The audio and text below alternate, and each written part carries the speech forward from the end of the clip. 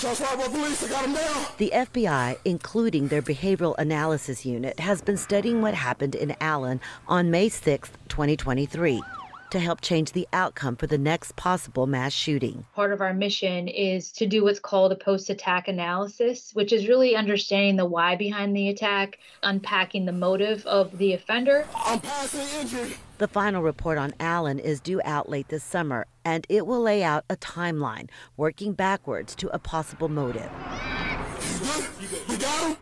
Dr. Carrie Gibson's behavioral analysis unit in Quantico, Virginia, helped with that report. We know that these offenders don't snap. We know that they consider, plan, and prepare. It starts with a grievance, which is a humiliation, a slight, a perceived wrong, an injustice. It can be real or perceived for that person. Part of what they looked at happened 15 years ago when the gunman was kicked out of the Army before he finished basic training.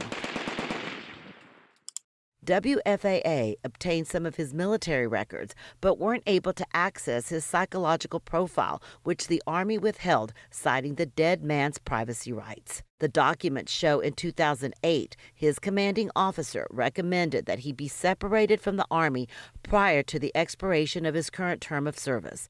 According to the records, he was sent to an Army psychiatrist for a mental status evaluation. The result, he was diagnosed with adjustment disorder with disturbance of conduct.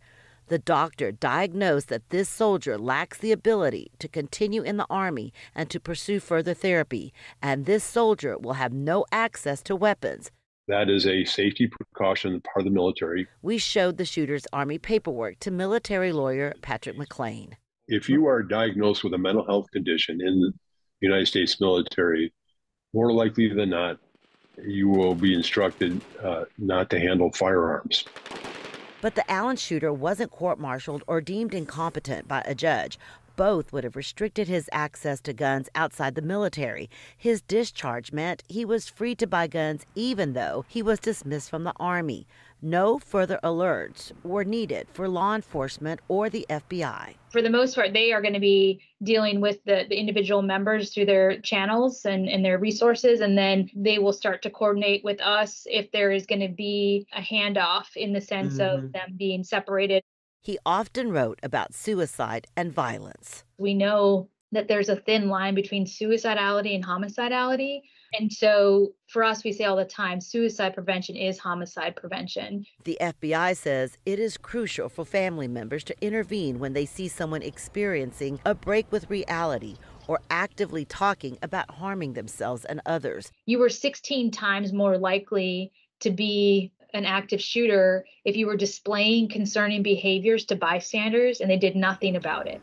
2 weeks before the shooting, he wrote that someone told him he looked like the type to walk into a crowd and start shooting, but apparently did nothing to intervene. We know that when they do that, a lot of times the act of violence can happen within 7 days of obtaining that weapon.